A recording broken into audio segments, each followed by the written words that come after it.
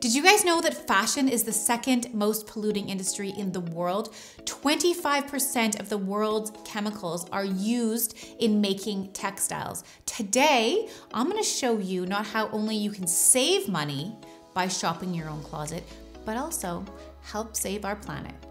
Welcome back to Secrets of a Stylist. For those of you who don't know me, my name's Kim. I'm a fashion stylist. And for those of you who do, welcome back. I love you guys. I feel like Friday is my favorite day of the week. I hope it's yours. Before I get into this video, if you guys have not subscribed to my channel, I want you to subscribe. It's free to do it. Hit that red subscribe button down below and remember to hit the little bell beside it because that will notify you when I've posted a new video and it will show up in your mailbox and you can watch it. This is something that I actually feel really passionately about. I feel like even though I am a stylist, I'm out there, I'm teaching you how to shop, how to dress your body type. The thing is, it can be extremely wasteful. And like I said, a lot of chemicals and a lot of money and a lot of pollution goes into making clothes. And a lot of your money gets wasted on clothes. So I'm gonna give you tips and tricks today that you can to teach you how to shop in your own closet. Tip number one, the very first thing, get organized. Clean out your closet. You can legitimately not shop in your own closet if it's a total disaster. Imagine going into a store and there's just stuff everywhere, it's disorganized, shoes aren't together. How could you possibly shop? You couldn't. So it's the same rule applies for your closet. I have a bunch of videos that I've done about organizing a closet. I will leave a link down below. I've cleaned out closets and done videos on it. And I've also done videos on how you can do it for yourself. So check those out. That is the first place to start. Tip number two, learn to fix anything that's damaged. So when you're cleaning out your closet, you get in there, maybe you have a sweater or a shirt, it's missing a button. Instead of just throwing that like, oh, I got this at Topshop or I got this at Zara or I've had this for a year, instead of just throwing it into like a donation pile or garbage pile or whatever you do, why don't you take 5 minutes to Google how to sew on a button if you don't know. Grab a sewing kit. If you don't have one, the dollar store has them. In my Stylist kit, I actually have a few sewing kits and they're from the dollar store. If you're at a hotel, they have sewing kits. Google it, how to sew on a button. Sew the button on, done. If it has a stain, take it, go put some stain remover on it. Like fix the clothes that you have when you're cleaning out your closet, take notice and fix them, clean them up, give them some love and put them back in. You don't need to just throw them out. Tip number three, this is something that I literally do all the time. I've been styling for years. I style red carpet, I style magazines. I have tons of experience. It's something that I do if I need inspiration. I Google the item.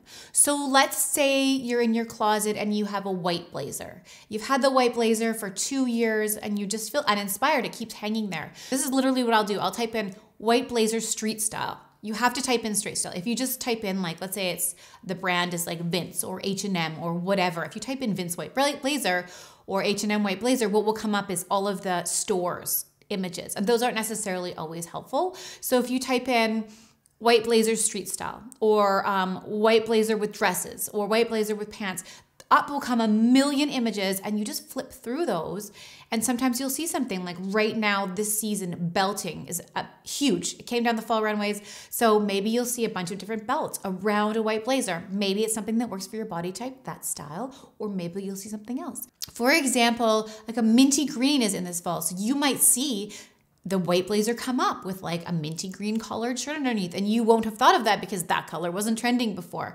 So Googling the item and Googling a few of your favorite items in your closet will really help get your creativity started and help you find other ways to wear that item. I literally do this all the time. I'm not joking you. Sometimes I'll even do it with like my black pleated skirt.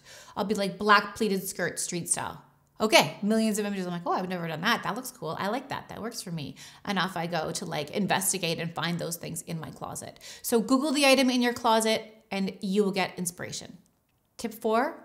Layer seasonal clothing. You might be watching this video in current live time, or maybe you're binge watching and you're seeing this in another season, but currently we're about to move into the fall season. So what typically happens right now is you have a bunch of these summer dresses or like long maxi dresses.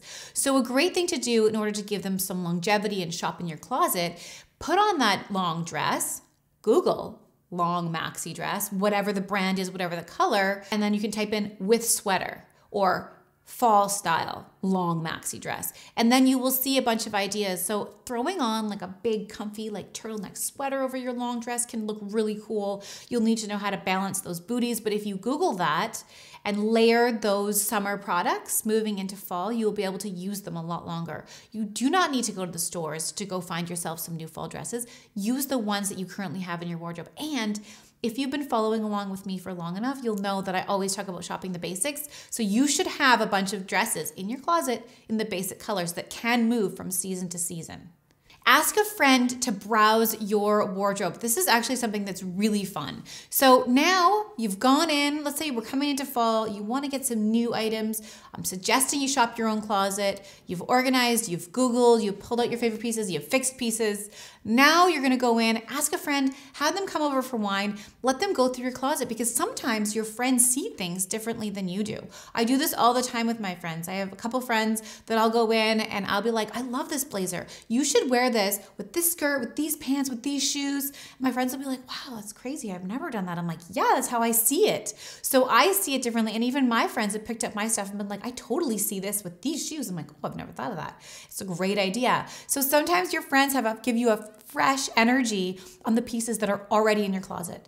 These things are honestly so fun to do. I want to hear about them. Leave me a message down below. Let me know if you've shopped your own closet and what you found. And also let me know what Google images you found. So if you had like a camo jacket and you Googled that and you found a new way to wear it, I want to know. Remember, you guys, if you enjoy these videos, hit that red subscribe button down below. There is hundreds of thousands of you guys watching this and a small portion of you guys that is subscribed. Where are you all coming from? Why aren't you subscribing? I will show up in your mailbox every Friday along with a list of all of the products that I'm talking about down below. So you don't have to like drop down on the menu and find it. It'll just come right to your email. Anyway, I hope you guys have a fantastic week. I'm looking forward to hearing your comments. I love you all and I will see you next Friday.